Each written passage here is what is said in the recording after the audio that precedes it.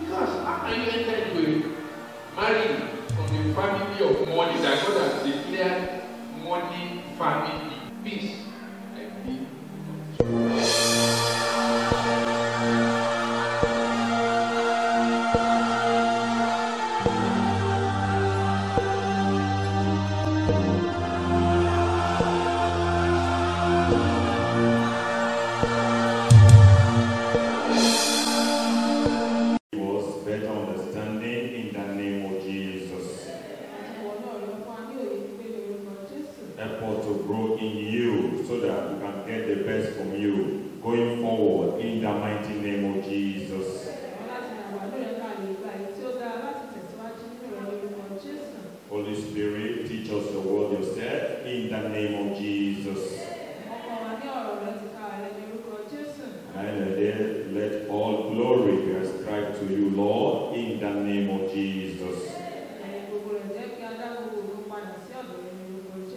Thank you, Father, because you know your answer our prayers.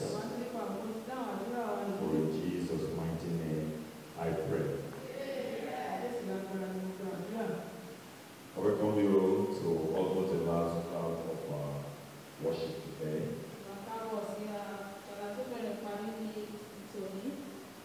As we have been told, we are going to be, every Sunday now, we are going to be looking at some aspects, different aspects of the chapter of the Bible. Yes, we are currently in Genesis, but we are going to be shifting ground to Esther sometime and then go back to Genesis. That will help us as ministers and help the members also. And it will help us to really grow more in the Lord, serving Him. As well, the person that read the Bible has read Esther chapter 1, verse 1 to 22.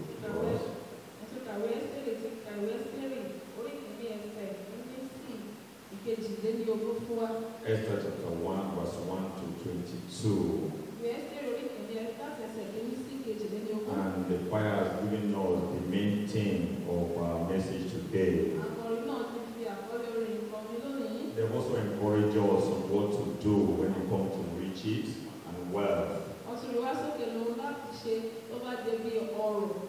Today our message, the message is prosperity without wisdom of God. Prosperity without the wisdom of God. Anyone that has prosperity or riches and God is not involved to lead to his or own destruction, no doubt about that.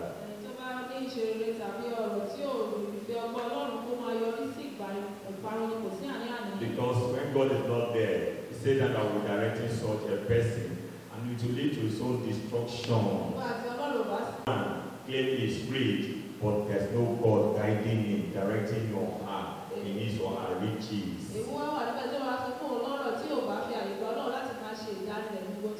When one says, yes, I have riches, then there's no death, and says, I don't need God in that riches, he will definitely suffer for race. Many a times he will lose all of his riches or wealth he or she thinks he has. So there's danger. There is three danger when one is rich but no God in it. We're going to look at the point one of the message today. And he said, God permits riches for all. God permits riches for all. I'll go back to that Esther chapter 1. Now, it came to pass in the days of Ahasuerus. This is Ahasuerus, which reigned from India even unto Ethiopia, over 120 provinces. that in those days when the king Ahasuerus sat on the throne of his kingdom, which was in Shushan, the palace, in the 3rd year of his reign, he made a feast unto all his princes and his servants, the power of Persians and Median, the nobles and the princes of the provinces, being before him, when he showed the riches of his glory, kingdom, and the honor of his excellent majesty, many days, even 180 days.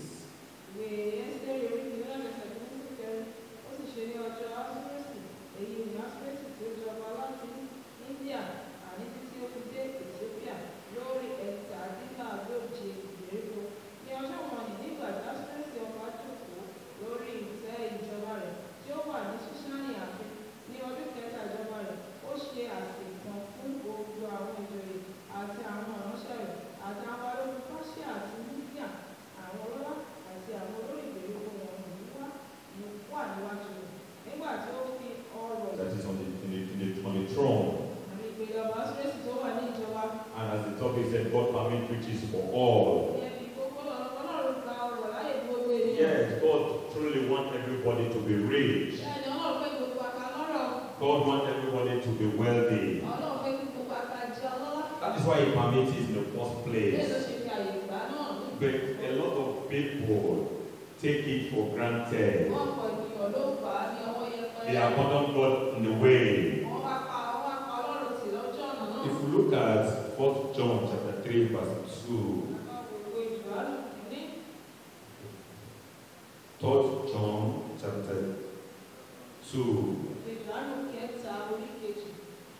3 John chapter 2,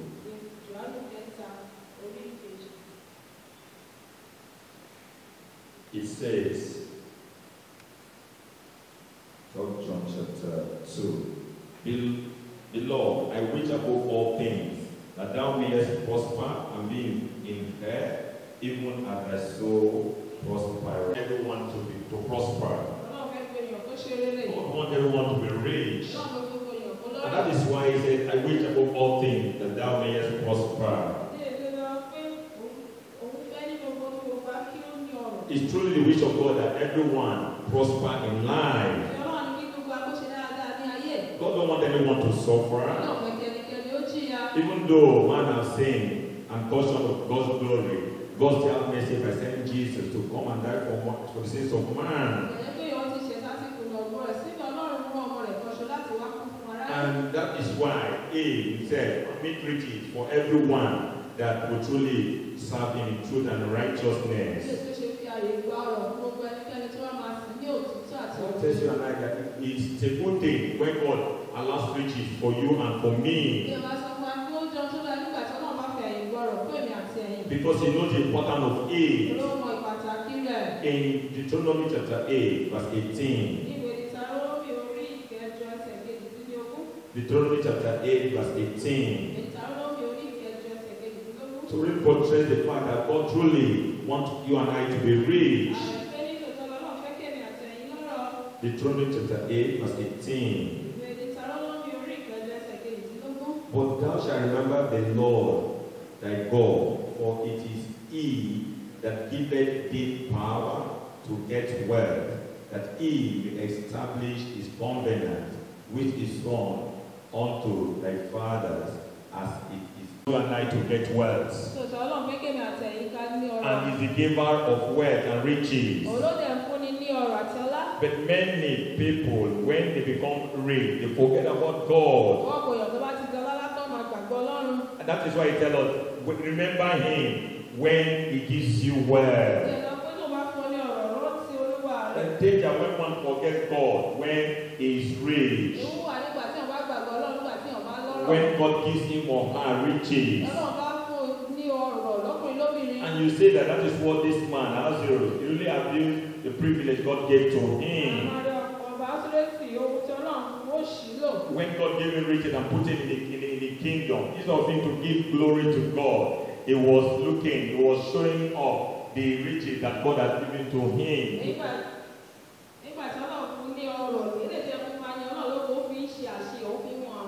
That shows you the influence of money.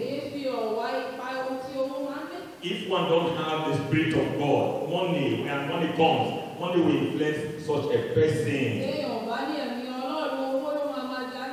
And it will influence such a person in a negative way. It will make the person not to give glory to God. It will make the person to honor his money more than honoring God.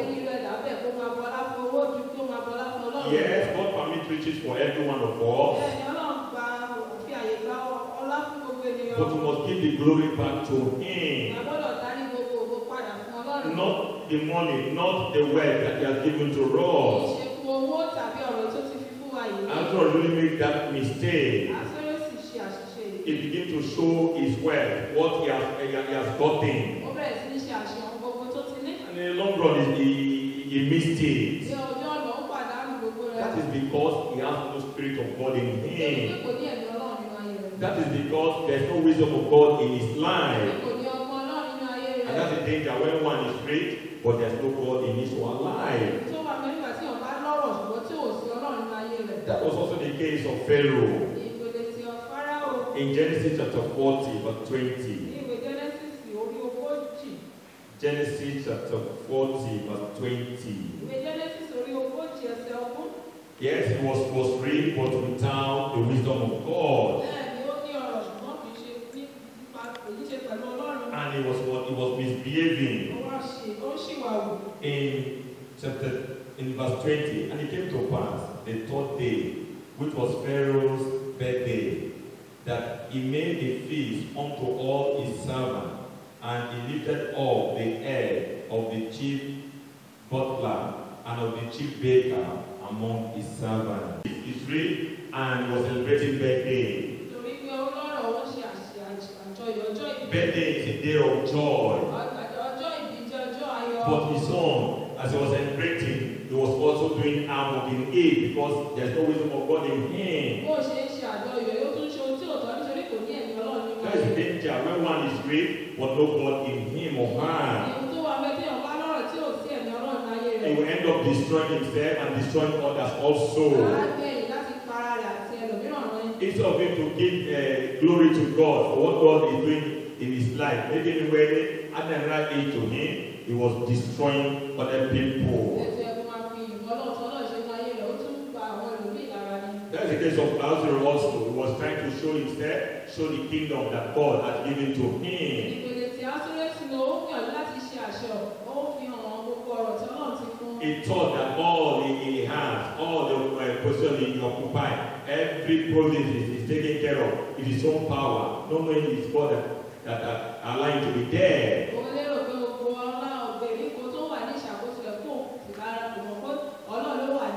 And he quickly organized a feast and began to invite a lot of dignitaries to show the wealth he has, refusing to give honor to God. In Daniel also, in chapter 4, Daniel chapter 4, verse 29 and verse 30. There you see another king who really misbehaved. Even though God gave him he had riches, but in the riches get into his head and he begins to misbehave. Instead of him to give honor to God, give glory to God, he was not doing that. It was God that God is the one that gave him that riches. In Daniel chapter 4, verse 29 to verse 30. And at the end of 12th month, he walked in the palace of the kingdom of Babylon. The king spake and said, is not this great Babylon that I have built for the house of the kingdom by the might of my power and for the honor of my majesty? Bless him. But what did he do? He became proud. Because he's rich now. Because he has a lot of things going on for him. He forget that God is the owner of everything he owns. And he begin to ascribe the glory to himself. At the end of the day, God took away all those riches from him and sent him into the forest. God even made him an animal at the end of the day because he did not give God the glory. That's the danger when God permits riches in your life, give you riches, but you are not giving God the glory. You tell yourself, how am I not giving God the glory in my riches, in my wealth? When you are not taking God very seriously, when you are not honoring Him, when you are not honoring His word, even though He has blessed you with riches, this man foolishly ascribed the glory to himself that he owns everything. And that all he has is his own power. Instead of me to tell oh God, thank you for what you have done for me. So if as God is blessing you in your own way, in a little way, God is blessing you, are you really glorifying God with it? Every blessing, every prosperity God gives one is for one to keep on serving Him, not to despise or neglect Him. Because this man lacked not the wisdom of God, that is why he is behaving like this. That is why, as we are in this ministry and we are hearing the word of God, when our riches come, or in our riches, we must keep on serving God and ascribe all glory to Him.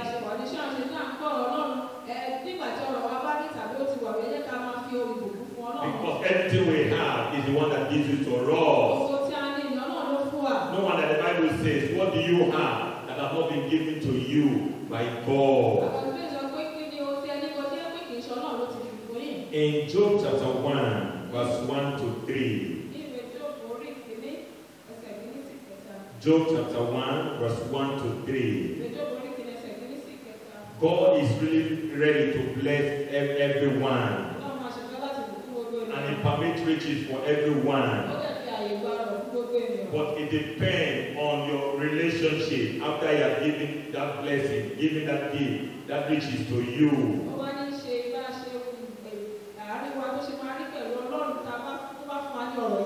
Job chapter 1, verse 1 to 3. There was a man in the land of Uz whose name was Job, and that man was perfect and upright, and one that feared God and eschewed evil. And there we have born unto him 7 sons and 7 daughters. And 3 daughters. His substance also was 7,000 sheep and 3,000 camels, and 500 yoke of oxen, and 500 she-asses, and a very great household, so that this man was the greatest of all the men of the east.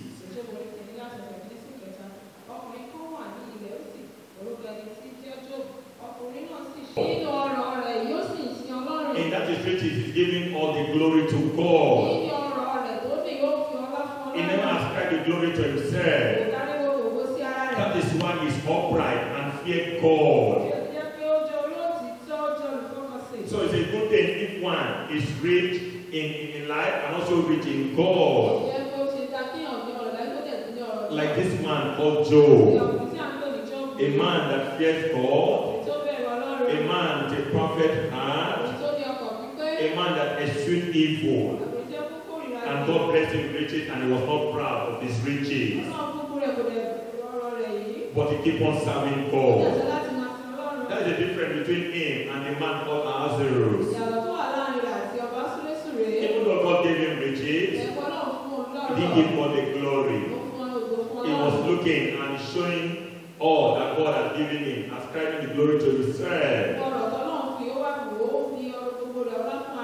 In Daniel chapter 2, Daniel chapter 2 verse 48.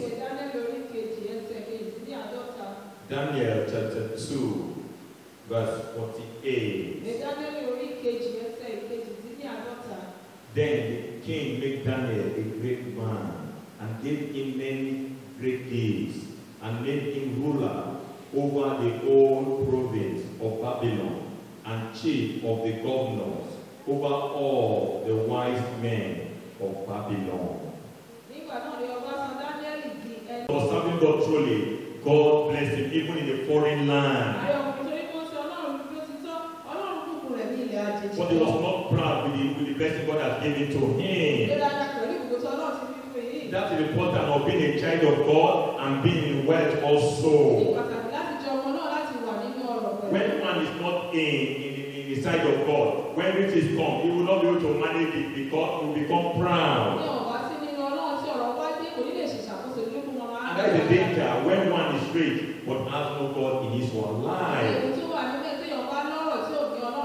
He will say in verse 49, then Daniel requested of the king and set Shadrach, Meshach, and Abednego over the affair of the province of Babylon, but Daniel sat in the gate of the king.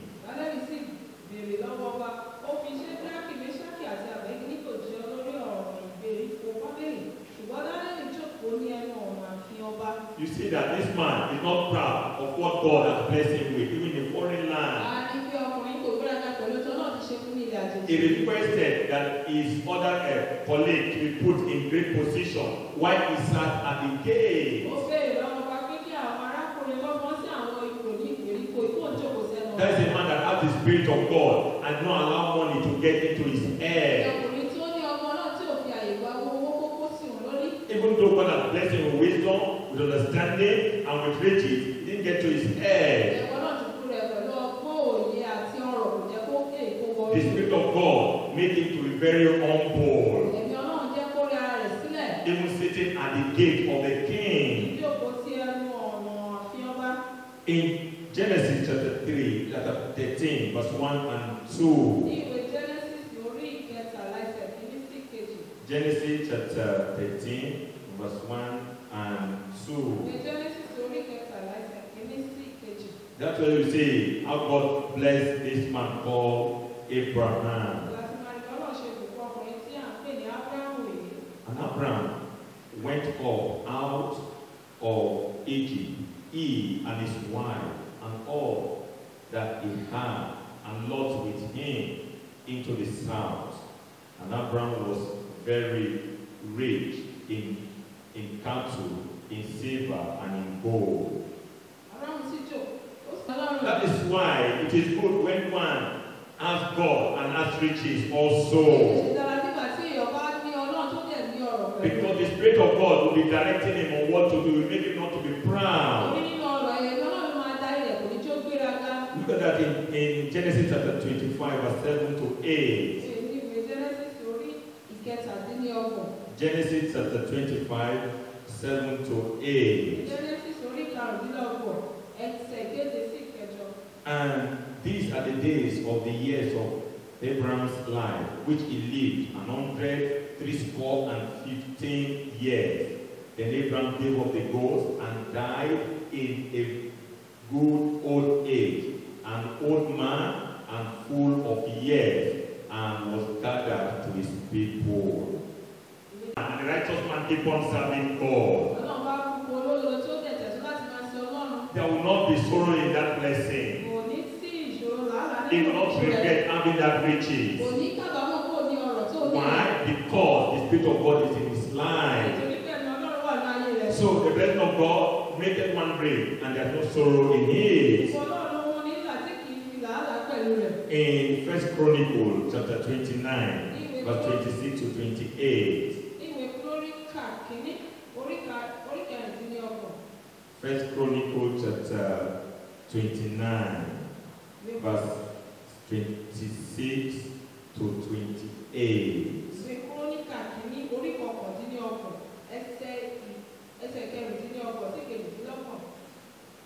Thus David, the son of Jesse, reigned over all Israel, And the time that he reigned over Israel was 40 years.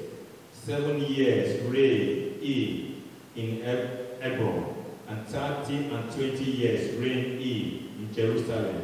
And he died in a very good old age, full of days, riches, and honor. And Solomon, his son, reigned in his stead. Serving God because he was a child of God. And God blessed him with riches. And he was not proud because the Spirit of God is in his life. And see, even in his old age, God was still there for him. God was still blessing him with riches and honor. You see that a true child of God that God blessed, he will bless him both with riches and with honor. Because he will not be proud. He will not show off his wealth. He will only give honor to God. And God will be blessing him that way. You look at also in Psalm 37 verse 25. Psalm 37 verse 25. Still on this man called David. Because he's a man after God's own heart. And he was truly serving God. Psalm 37 verse 25.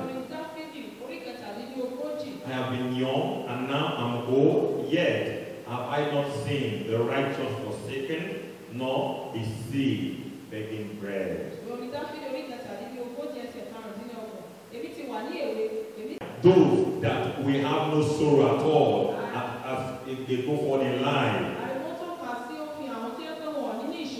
He said he was young and now he's old. He has not seen the righteous, that God forsake the righteous. God never forsake the righteous or his children. The blessing of God for his own children. He will always remember them. He will never forsake them. Why? Because they are righteous. Because they are serving him in truth and righteousness. And that is the testimony David had here. He was very young and he was seeing the hand of God in his life. God is helping to overcome challenges in life. God is blessing him little by little. Till God bless him to a greater height. And when now he's old, he still sees the hand of God in his life because he's serving God. He knew that God is the one that gave him that riches. And because he knew that, he was giving honor to God. And that teaches us a great lesson there. That God is ready to bless us if we ourselves are ready to serve him also. In 1 Kings chapter 3. In 1 Kings chapter 3. From verse 9 to verse 13. 1 Kings chapter 3. From verse 9 to verse 13.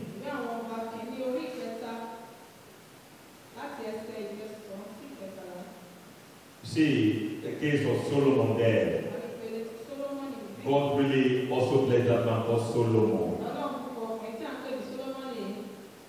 In verse 9, give therefore thy servant an understanding heart to judge thy people, that I may design between good and bad.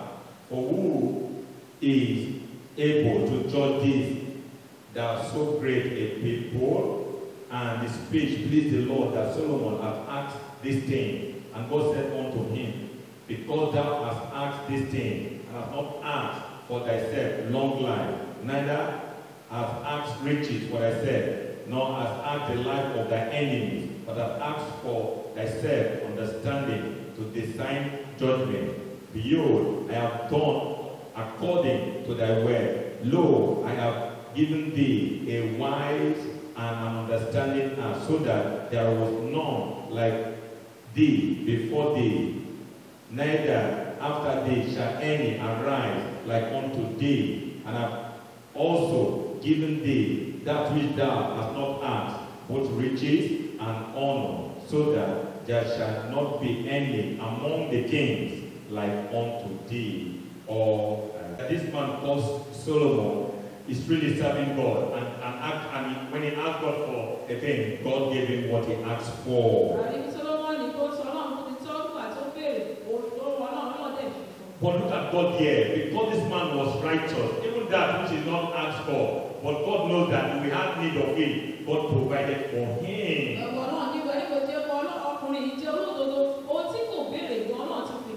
That tells you and me that God knows our needs. And is ready to supply all our needs according to the riches and in glory by Christ Jesus. But what is required of us is to keep on serving Him in truth and in righteousness. That is what this man Solomon did. He was serving God truly. He was not looking for asking God that God gave him one, but that God give understanding on how to govern the people. And that impressed God so much. God gave him what he requested for, which is wisdom, and blessed him with riches and honor. That's a great lesson for you and for me. That God is ready to bless those that are serving Him, in as much as they serve Him in truth and in righteousness. And that is why the topic is God permits riches for all. In Matthew chapter 4, verse 8 to verse 9. Matthew chapter 4, verse 8 to verse 9. Again, the devil taketh him up into an exceeding high mountain, and showed him all the kingdoms of the world, and the glory of them, and said unto him, all these things will I give thee, if thou wilt fall down and worship me. Then said Jesus unto him, get thee hence, Satan, for it is written, thou shalt worship the Lord thy God, and him only shall praise. Promising that if you bow down and worship him, you give him every of the kingdom of the world. But because Jesus had the Spirit of God, he was able to overcome him. Because Jesus knew that Satan is not the owner of the world. That everything that in the world that God created belongs to God and not to Satan. With that knowledge, we were able to overcome Satan. Because Jesus knew that everything belongs to God and not to Satan, not to any man, but unto God alone. And you see, Jesus was able to overcome Satan because he knows everything belongs to God. That's the advantage when one has the Spirit of God. That's important when one has the Spirit of God. And the wisdom of God in his or her life. Because he will direct such a person. He will make the person not to be proud. But if one allows riches into his life, the riches will destroy such a person. If one allows riches into his or her life, and no God in his or her life, God he will definitely suffer for it. That God allows riches in one's life does not mean he or she should misbehave. The reason why God blesses one is to want to keep on growing in Him. In 1 Timothy chapter 6 verse 9. 1 Timothy chapter 6 verse 9. But they that will be rich fall into temptation and a snare, and into many foolish and hurtful laws, which drown men in destruction and perdition, but not with the fear of God in it. anyone that is rich and don't have the fear of God in him or her life would fall into what? Diverse temptation.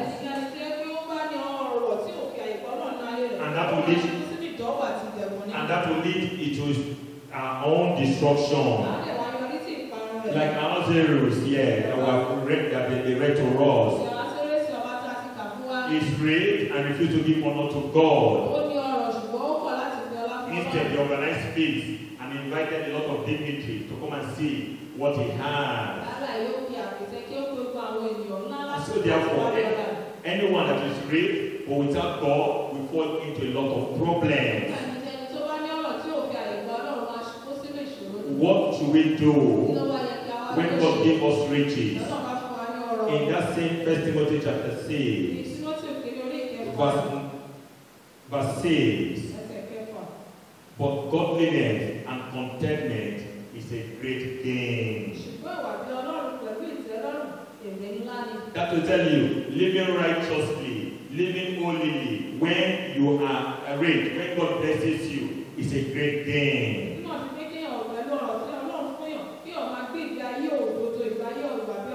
Not to be proud, serving God in truth and righteousness, in humility, is a great gain. No wonder this man in Proverbs chapter 30, he prayed a very important prayer. In Proverbs chapter 30, verse 7 to verse 9. Proverbs chapter 30, from verse 7 to verse 9. He said, two things are very required of thee. Deny me them not before I die. Remove far from me vanity and lies. Give me neither poverty nor riches. Feed me with food convenient for me, lest I be full and deny thee, and say, who is the Lord? Or lest I be poor and steal and take the name of my God in vain. He was praying to God that God, give me riches that I can be able to manage,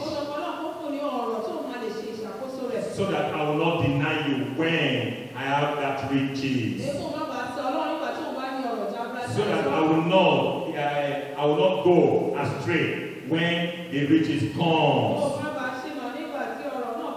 This is a man of God that is praying correctly. That God, the riches that you give me, don't give me riches that will destroy me, that will let me to go out of you. This is a man, a wise man that knows the danger of riches without God in it. You know what I said in verse 9? Lest I be full and deny thee and say, who is God? Who is the Lord? Or lest I be poor and steal and take thy name and take the name of my God in vain. God, help me, give me normal riches that I can be able to manage serving God. Why did he pray that prayer? He wants to remain serving God. He don't want to deviate from serving God. He knows that riches that God will give him that will put into a problem, God should not give him that riches. That riches, and then there is Solomon fall aside. He abandoned God because he had riches, but in the long run, he forsook God. This man must have learned from the mistake of Solomon. And he was praying, God, help me to be righteous and be content and have contentment also. And that was the prayer of that man. But truly, God wants every one of us to be rich.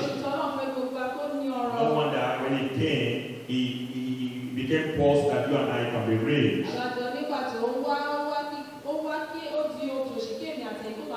In 2 Corinthians chapter 8 verse 9.